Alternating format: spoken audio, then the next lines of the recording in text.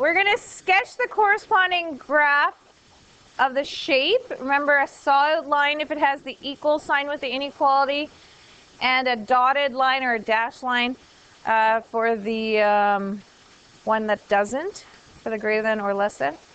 Test a point inside and outside the parabola. Remember, we were saying to do it twice, just to make sure. And then shade the successful test. Not shading means it includes that, right? Okay, so who remembers how to graph a parabola that is, say, y equals x squared minus 4. So can anybody describe what that base parabola looks like? It went down 4. Okay, so down 4. 1, 2, 3, 4. And then we are 1, 1, 2, 4. And you can probably get the rest. Is everybody good with that? Okay, so is this going to be dashed or solid? Dash. It doesn't have an equal sign, so it's going to be like that. Yes? Something like that. Okay, so now we're going to test a point inside and outside. So what test point do you want? 0, 0 is a great test point, so we're going to test 0, 0. So we're plugging 0 in for x, 0 in for y. So that's pretty easy quick, mental math. You get 0 is less than 0 minus 4, which is minus 4. Is that true? That's true? No, that's false. So let's test a point outside the parabola. 1, negative 4. Why don't you pick something that's really... 0, negative 5. Yeah, 0, negative 5. Sure. So we're going to test 0, negative 5. The problem, if you're too close to the parabola, if you didn't draw it quite right, you might, it might be part of it. So anyway, 0 goes in for x, negative 5 goes in for y. Negative 5 is less than negative 4. Is that true? Yes, that's definitely true. So we're gonna shade where 0, negative 5 is. So that would be like that. And so when it's in the form with y, that should make sense to you that the y's are getting less in number on the outside of the parabola. Yes? Okay, so how are we going to graph this one?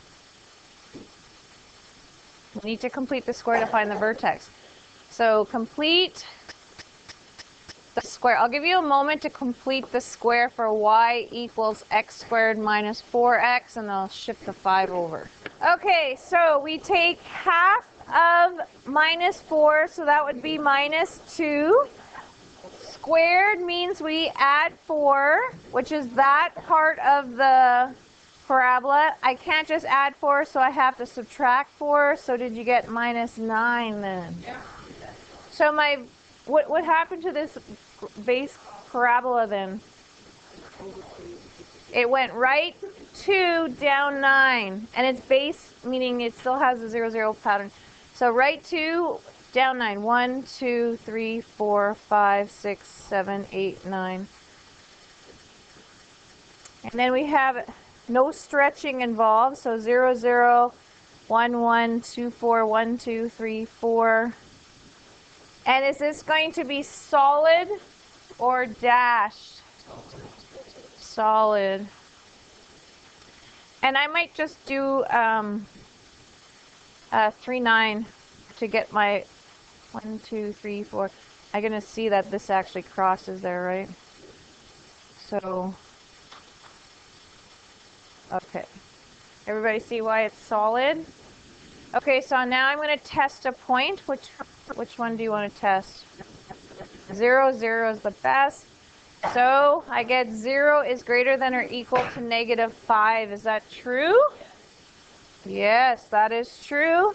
Just to be on the safe side, we'll test something outside the parabola. What do you want to test? 1, 2, 3, 4, 5. You're talking about 6, 0? Okay. So 0 goes in for y. Oh, this is going to be big. So 36 minus 24 minus 5. So 36 minus 29 is 7. That's not true. So we're going to shade where 0, 0 is. So that is on the inside of the parabola. Now technically it's in here too, right? Yeah?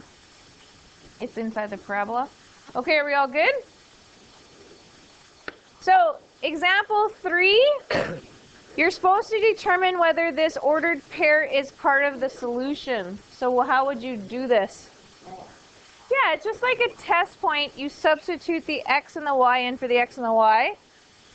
So put 1 in for x and 6 in for y. So 6 is greater than, if I substitute 1 in and I square it, there's still a negative there. Do you realize that?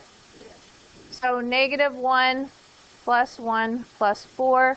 Of course, those cancel, and we get 6 is greater than 4. So, is this ordered pair part of the solution? Well, is 6 greater than 4? So this would be yes. Okay, I'll give you a second to do B. So 5 is less than or equal to 2 times -1 squared minus -1 plus 1. So this is 2 plus 1 plus 1. So did you get 5 is less than or equal to 4? So that means no. Okay, and then the other questions you might be asked is find the equation or the inequality of this that describes this graph. So they were nice to you and they actually gave you the parabola equation, and you just have to determine whether it's less than, or equal to, greater than, or equal to. So the way I would do this is I would, look, so take, it's hard to see if this is solid or not because it's pixelated. It looks like it is solid, so it's going to have an equal sign. So can anybody take a guess whether it's less than or greater than? And why would you say less than? Yeah, like if you look at the y values where it's shaded is getting less in number. Okay, so you should always test a point to make sure this is true. So, what point do you want to test? Yeah, let's test 0, 0. What's supposed to happen if we're right? It should be a false. So if I substitute 0 in for y and x, I get 0 is less than or equal to, 0 goes in there, what do I get in this bracket? -3. What do I get in this bracket? +2. -3 times +2 is -6. And this is in fact false. And if you want to be really sure, you could test something that's shaded, but we will go on from there. Okay, and how about this one? So y is x squared plus 8x plus 12. So anybody want to take a guess there if it's less than or greater than? Yeah, we're going to assume that it looks solid here. On the, I think on the worksheet, you can really tell, like if you flip the next thing, you can really tell. So it is solid in this one. So it's going to be greater than or equal to. So now we need to do a test point to see. 0, 0 is not in the shaded, but that would be an excellent point. So what do we want to happen? To be false. So we're going to test 0, 0 again. 0 goes in for y and the x's, and we get 0 is greater than or equal to 12, and that is in fact false. So we're pretty certain that this is good.